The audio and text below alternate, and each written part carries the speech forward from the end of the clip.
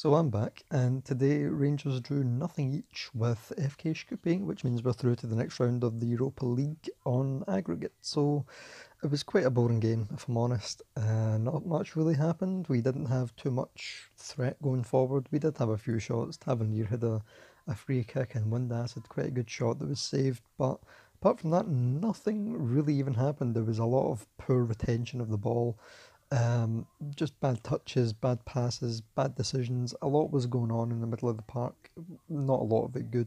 But the main concern probably was the forward line.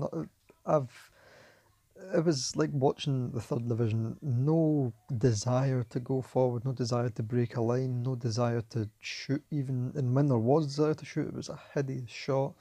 Not much was going on in the forward line, but what we do have to be happy about is the part of the team where Gerrard worked on the defence. The defence looked really, really good.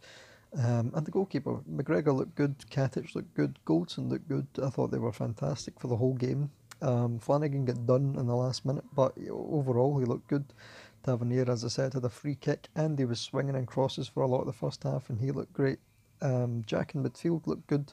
McCrory was a bit shaky for me, but I'm not here to criticise. It is quite early in the season. It's two games, and maybe by the end of the next round, if he isn't playing that well, then I'll start to worry. But it's the same with the attacking side of the game. But on the bright side for the attackers, well, not for Alfredo Morelos, you'd assume, but we do have Umar Sadiq. He will be available, as I understand, for the next round, which is good. If Umar Sadiq is the answer to our attacking problems, then fantastic.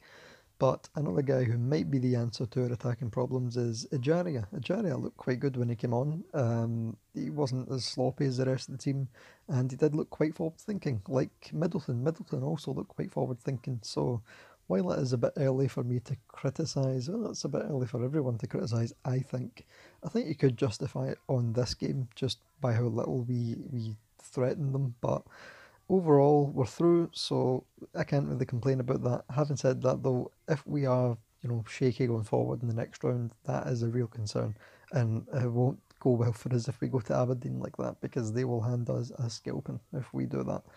But yeah, good, good result, I suppose. But yeah, I'll see you next time. Bye.